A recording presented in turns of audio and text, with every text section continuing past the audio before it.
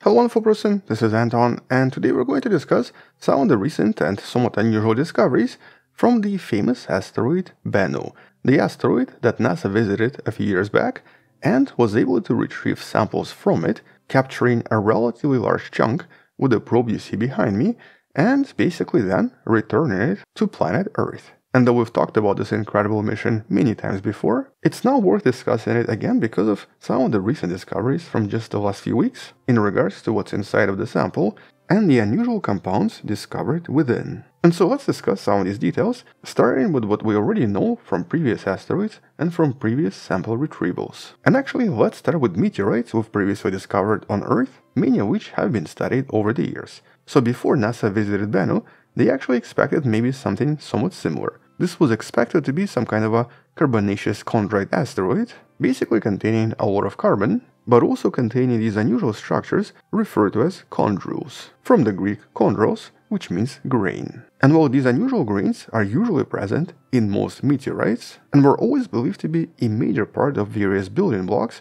that eventually build planets. It's not actually entirely clear how these unusual structures were formed, but they seem to represent some kind of a partially molten droplet, very likely from the beginning of the solar system, and possibly formed by something heating up the solar system, or maybe as a result of major collisions in a lot of these early meteorites. As a matter of fact, in the past, researchers proposed that they could have been formed as a result of some kind of a major supernova near us, or near the early solar system, or some kind of a major emission from a powerful star that heated up everything in the solar system extremely quickly. So we actually have no idea where they came from, but they seem to be almost everywhere. But surprisingly, nothing like this has been found inside Bennu. So far, the samples retrieved seem to not contain any chondrules, which at first was somewhat difficult to explain, but was then explained when the researchers realized what Bennu most likely went through early on. And that's because eventually, scientists discovered 3 grains of tiny millimeter-sized particles that seem to have similar compositions and shapes to chondrules, but appear to be just leftovers, implying that something over time destroyed these chondrules, dramatically changing the composition of Bennu over time,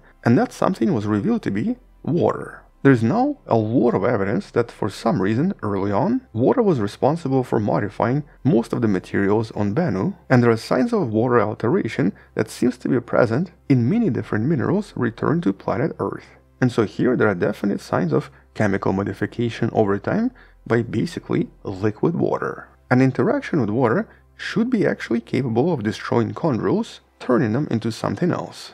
And today this is explained as Bennu just being a tiny leftover from a much larger body, some kind of a protoplanet or some kind of a planetoid, possibly part of the so-called Polana family, related to asteroid Polana, whose orbit you see right here, with that larger planetoid eventually getting destroyed by something, possibly through some kind of a collision, and creating a bunch of smaller pieces, including Bennu, and a lot of similar asteroids. And inside Bennu there is a lot of evidence that the parent body most likely went through several water-related episodes before its fragments coalesced into Bennu, with some of the recent studies discovering a tremendous amount of minerals that can only be formed in pristine water conditions, suggesting that the protoplanet potentially contained liquid water inside, and a lot of minerals within that object eventually got shredded apart and coalesced into Bennu. And so the main assumption today is that Bennu was most likely formed approximately 2 billion years ago to maybe 700 million years ago as a result of a major collision or a major destruction of a large planetesimal object. We're actually going to discuss this in more detail in one of the videos really soon, because we now know of several objects connected to this event, and many of them seem to have very similar composition.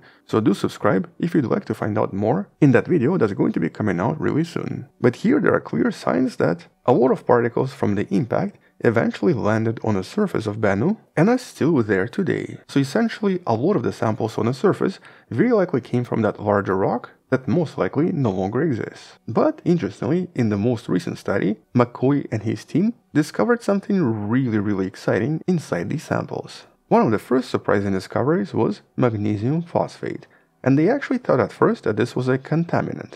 But the thing is, nothing like this technically exists on Earth, mostly because it's usually too fragile to survive on Earth, and normally transforms into something else almost right away. And while the discovery of this unusual mineral once again confirms that this asteroid most likely came from some kind of a primitive ocean world. But more importantly, the phosphates here very likely played a role in forming organic molecules that have also been discovered in the sample. The sample is rich in a lot of different phosphates, and it's also rich in carbon and nitrogen, all of them essential components for life to exist. They also discovered a lot of compounds that were clearly affected by liquid water, for example phyllosilicates, compounds that are usually bound to water molecules, at least in most meteorites, and a lot of different organic molecules and hydrated minerals, all confirming the existence of liquid water sometimes in the past. And then Glavin and his team additionally discovered something else. Here they found a lot of nitrogen-based compounds, including 14 out of 20 amino acids, or essentially building blocks of life, various nucleobases, which we normally find inside DNA and RNA,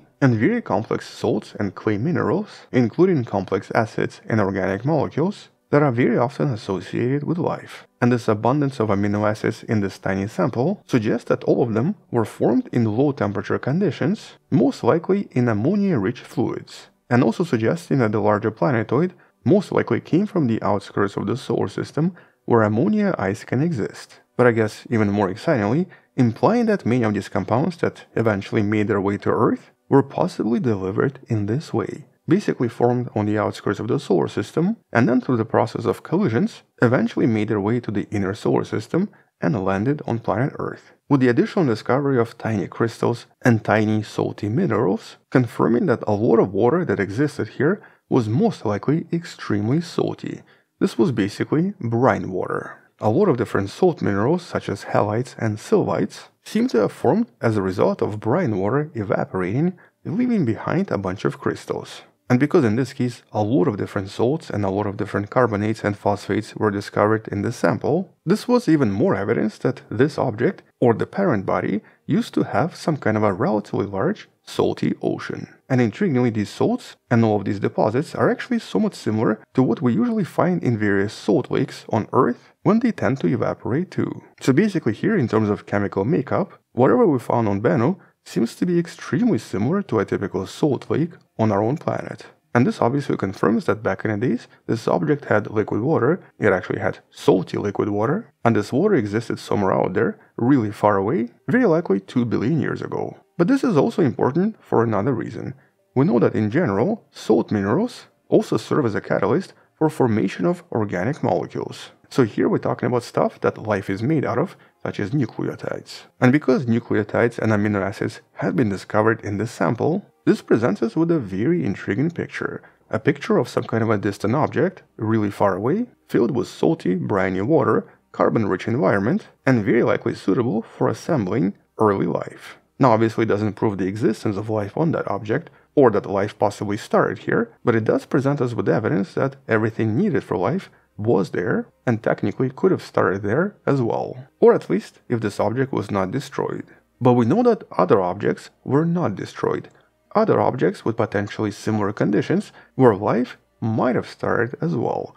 And here we're talking about at least 2 objects that we think might be extremely similar. Similar to that parent body from which Bennu came. The most exciting candidate is the moon of Saturn known as Enceladus. Here there are definite signs of underground ocean and possibly similar salty water inside. So Enceladus in some sense might resemble that ancient body that was destroyed a long time ago and created Bennu. Likewise, we have objects like Ceres, which possibly has something similar inside, and even objects like Europa, that's also believed to contain similar composition, similar oceans, and very likely a lot of brine water with lots of organic compounds inside. And that means that this discovery from Bennu just gave us even more reasons to try to go to Enceladus and Europa in order to maybe find life there. Because right now it really looks like whatever this is, it seems to have been formed from a very exciting ancient object that was filled with salty water and conditions needed for life. And so after years of investigations, and after this really cool collision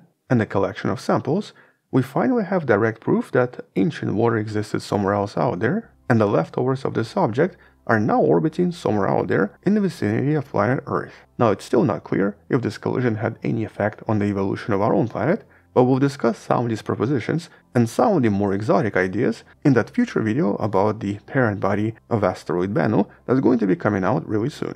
And so until then, thank you for watching, subscribe, share this with someone who loves learning about space and sciences, come back tomorrow to learn something else, support the channel on Patreon by joining a channel membership, or by buying the Wonderful Person t-shirt you can find in the description. Stay wonderful, I'll see you tomorrow, and as always, bye bye.